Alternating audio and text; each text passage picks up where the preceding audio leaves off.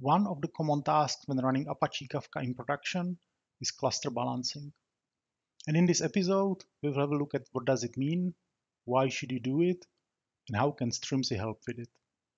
When you start with a brand new Apache Kafka cluster and create your first topics, the partitions will be distributed equally among all the brokers in your cluster.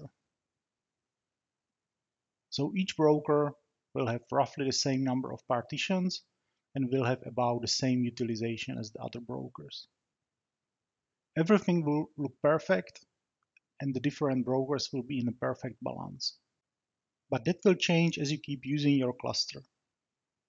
Some partitions will be used more and will grow bigger. Sometimes new partitions will be created, for example, when you create a new topic or where you add more partitions to an existing topic.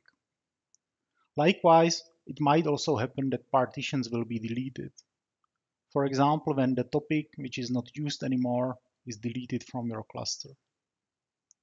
So as the time goes by, the way how your brokers are used will change and they might get out of balance. As you can see here, is that suddenly from the 3 brokers which were used equally, we have now each broker used very differently. The first broker with the ID 0 is now overutilized and it's over its capacity. On the other hand, the broker with ID 1 is actually not used that much. And the broker with the ID 2 is used fairly well. So what you have to do is you have to rebalance your cluster to make sure that your brokers are optimally utilized and give you the best possible performance. But finding the optimal balance is not easy. The partition size is defined by multiple different dimensions. For example, how much disk space it is using, how much CPU does it need, or how much network does it need.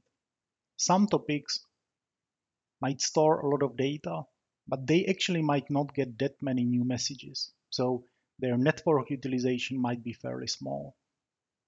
Other topics might get a lot of data in or out, but because they are using very short retention policies, they might actually not use that much disk space. So when finding the right balance, you need to consider all these aspects. There are also other things you need to take care about. When you are using rack awareness, you need to make sure that the replicas of the same partition are always located in the different racks.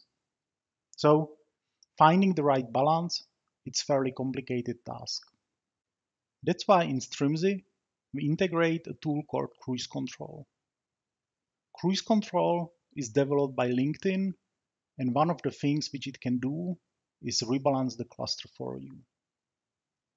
It will monitor your Kafka brokers and the partitions which are located on them to understand the different aspects of their size. And then when needed, it will calculate the optimal balance for you to optimize, for example, for the best storage utilization, best CPU utilization, best distribution of the network utilization, or combine all of these at once. It can also make sure that the things such as rack awareness are taken into account as well. And then when it has the right balance proposal, you can review it, approve it, and then Cruise Control will automatically move the different partitions for you. It can take your cluster from the very unbalanced state where it was before into a nicely balanced state, which you can see here, where each broker has roughly the same utilization. You can also use Cruise Control to add new brokers to your existing cluster, or of course, to also remove brokers from your cluster.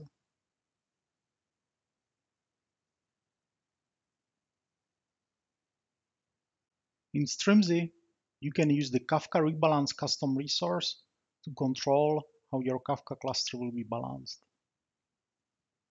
You can find the links to the Cruise Control documentation as well as to the Strimzi documentation about the Kafka Rebalance resource in the video description. Thanks for watching, and don't forget to subscribe to our YouTube channel, follow us on Twitter, and star us on GitHub.